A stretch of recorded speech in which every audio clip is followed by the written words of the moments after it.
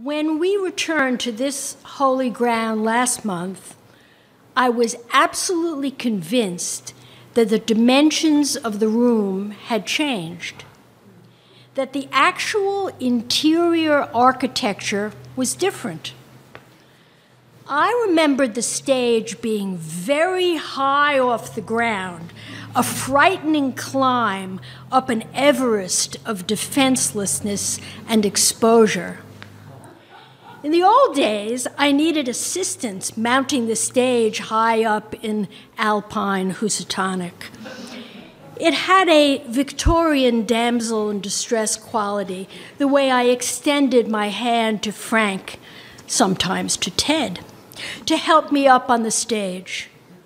In the dizzying moment after I read, I would need a helping hand to dismount and return to the safety of the ground level where people were reacting to whatever I had read.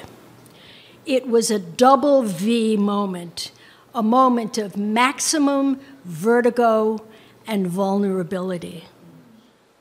Suddenly, last month, the stage was only modestly elevated. I no longer felt like I was teetering high above the crowd. It reminded me of the disorienting optical illusion of returning to grade school for a visit as an adult.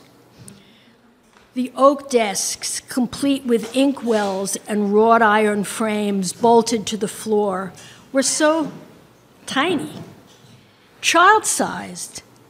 The classrooms and hallways were proportionately designed for children learning that I before E thing. In adult reality, nothing about school seemed quite so imposing.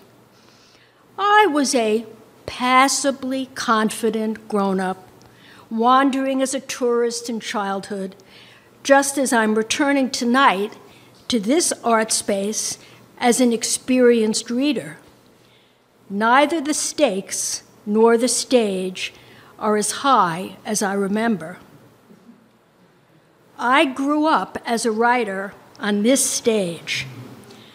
Breshit, in the beginning, every month would be a contest between my comedy routine, a brittle, rapid-fire slice of cleverness out of Fran Lebowitz with an edge of the nasty, and my seeking, philosophical song and dance, dripping with meaning. One month, I'd come on like a popcorn machine, bombarding the audience with words. The next month, I'd whistle harmlessly, a tea kettle on simmer. If I took the stand-up route, I'd be afraid the audience, that's you, my friends, would think I was shallow and just a wee bit aggressive. If I went contemplative at the fork, I ran the risk of sounding maudlin and self-important. Why does she always talk about death? What's wrong with her? I imagined. What's her problem? I'm pleased to report that I figured out a way that I couldn't possibly win. Whichever direction I followed, there were demons lying in wait. I couldn't, for the life of me, figure out who I was. This all changed right here, over time, over the years of risky business.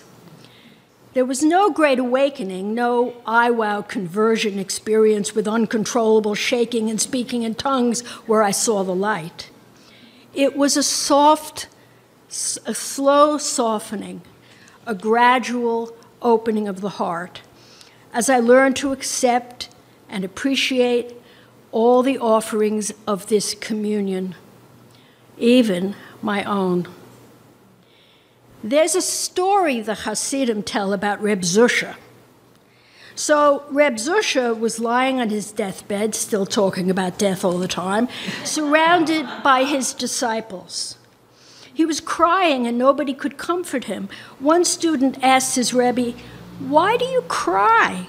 You were almost as wise as Moses and as kind as Abraham." Reb Zusha answered, "When I pass from this world and appear before the heavenly tribunal, they won't ask me, Zusha, Why weren't you as wise as Moses or as kind as Abraham? Rather, they will ask me, Zusha, why weren't you Zusha? Why didn't I fulfill my potential? Why didn't I follow the path that could have been mine? IWOW has been a way station on the path. In this building, I learned to outgrow my childlike smallness and frailty. I drank my milk and grew big and strong, but not so big that I took up more than my share of space, and not so strong that my voice drowned out the remarkable voices of my IWOW compatriots.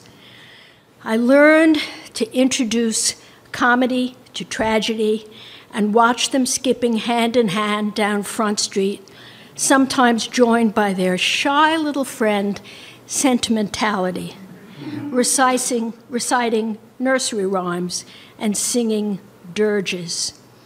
And this is not an optical illusion. This is as real as it gets. I can tell you that I will carry you with me on my back and in my belly on my way out this door, and I will not forget.